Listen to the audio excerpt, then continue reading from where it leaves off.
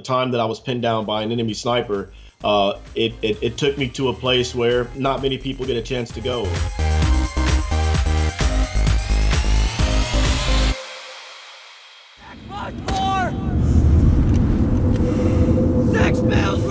The film is based upon two snipers. They used a real enemy sniper's name back when I was in Iraq. His nickname was the Chechen. He was a Chechen sniper, used to fight back in Afghanistan with the Russians. So I had a chance to go up against him, me and my spotter, for about 8 hours. Sergeant, I need your exact location. Say that again?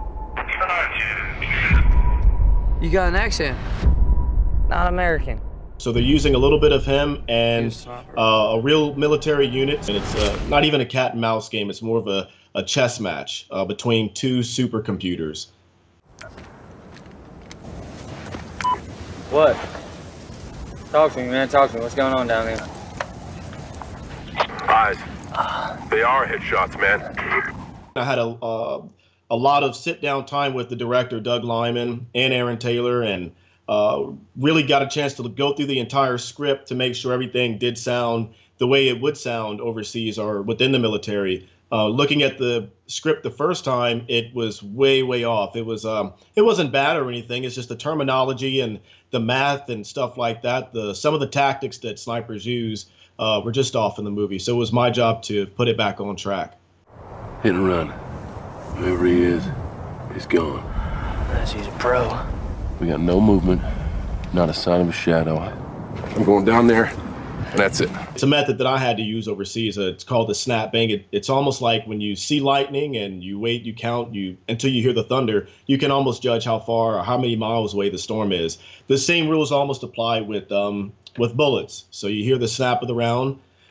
Seconds later, you count a certain prescribed amount, and then when you hear the bang and a little mathematical equation, you can determine out where the sniper is from your position.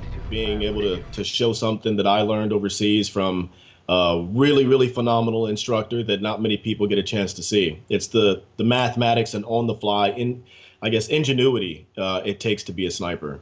You don't really get a chance to see that. You get eyes on him? Where'd he come from? I don't know! I've stayed with Aaron at his house a few times, and every day it was, we were always together. So he would ask me a question on, what did it feel like at this point in time, or how would you react if you were shot here? And I've been shot at thousands of times, or by various types of weapon systems. But the time that I was pinned down by an enemy sniper, it took me to a place where not many people get a chance to go. You know that this guy's looking at you through a 8 to 10, 20 power scope, and he can see, your eyes blink at certain times, or your chest rise and fall as you breathe. You don't really get that intimacy, opposed to getting shot at or shooting at someone with a different type of weapon system. So putting that into the film really gives everyone a chance to get that feel, that emotion. Games and Movies, Thursday at 6 p.m. on Forces TV.